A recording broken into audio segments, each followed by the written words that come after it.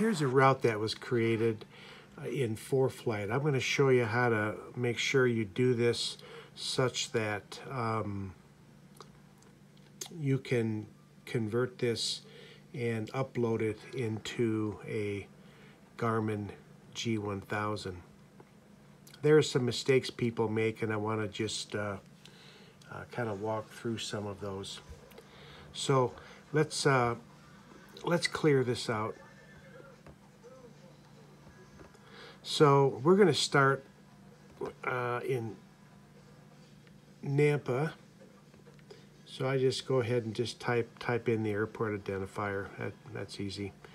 The next thing I wanted to do was to go to the Anderson Reservoir here and take a picture maybe of this dam. Press and hold your finger on there. Notice that the list of things that you can select, one of them happens to be Anderson Dam. Don't make the mistake of selecting that. The Garmin doesn't know what that is, and this label that gets put on that waypoint will confuse the Garmin and your import will fail. Select up here in the top, always choose that lat long.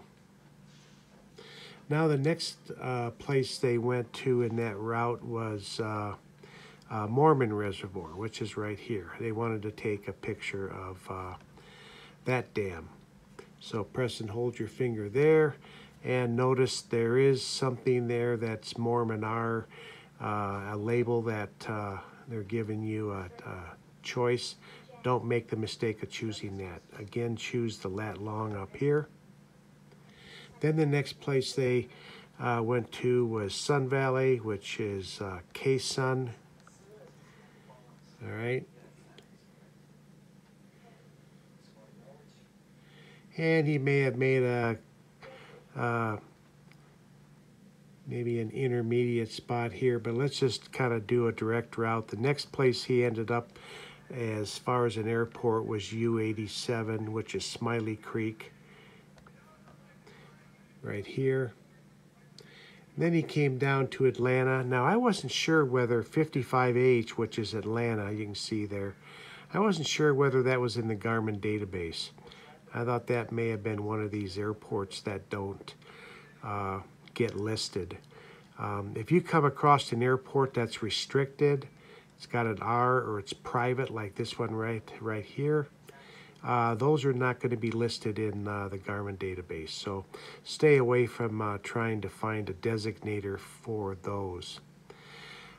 So he went over here to Atlanta, 55H. As it turns out, that is in the Garmin database, and it'll convert just fine. Then from here, I think he hit an intermediate spot down here someplace on his way back to Cayman. But to simplify this process, we'll just finish up with putting Cayman in from here and flying direct to there. So now here's your route. So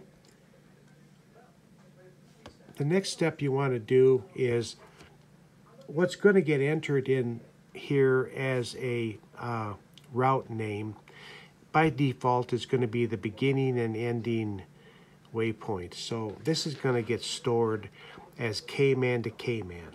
Now you may have multiple Cayman to Cayman flights and have slightly different routes.